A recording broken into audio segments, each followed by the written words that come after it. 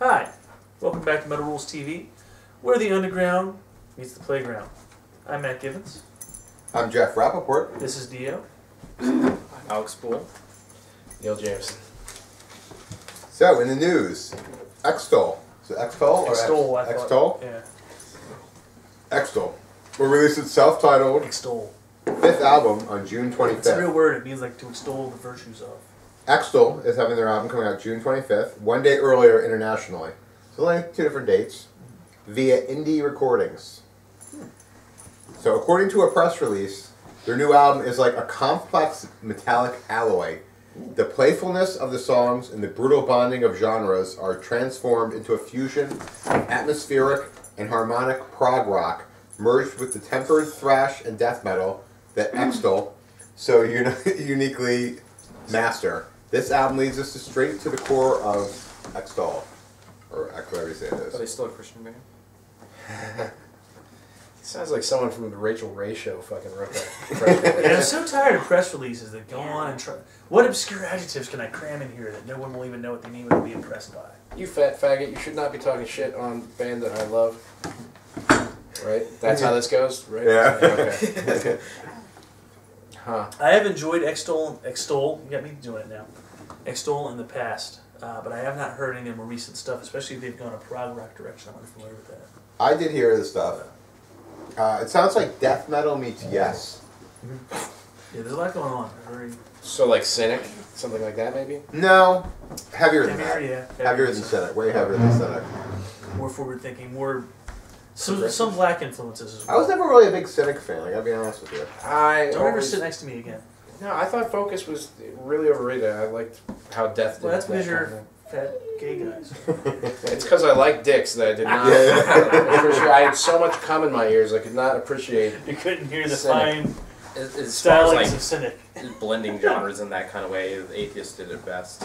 Yeah, that's a good call. Atheist Atheist is good. awesome, yeah. Good tits.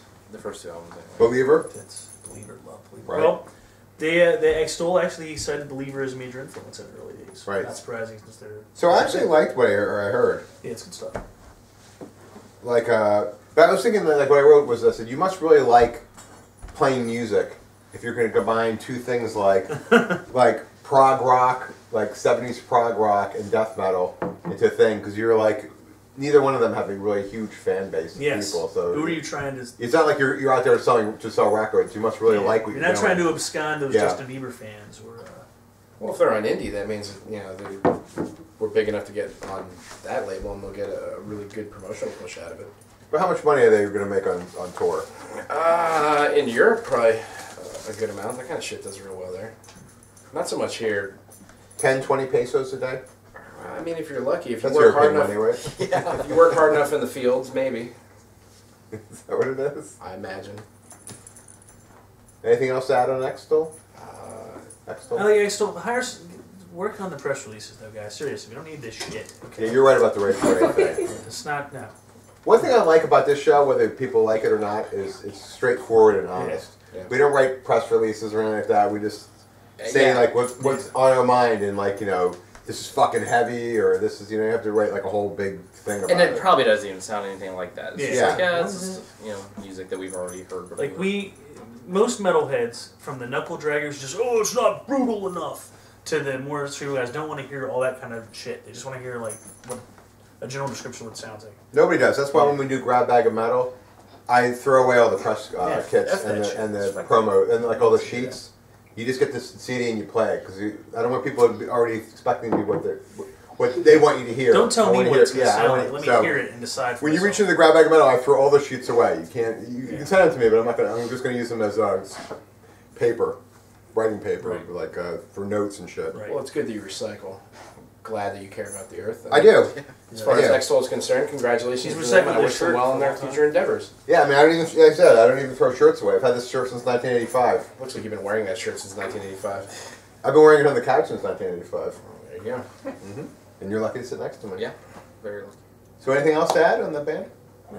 I might check I liked it. I liked it. They're good. Yeah, I like it. It's better than Avenged Sevenfold. Yes. Yeah. Way Yes. better than Avenged Sevenfold. That's right. If you disagree, you should probably go and die. So. Let us know in the comment section. Yes. Yes. Let us know how you feel. I'm sure you will. All right. That's what we have. Extol.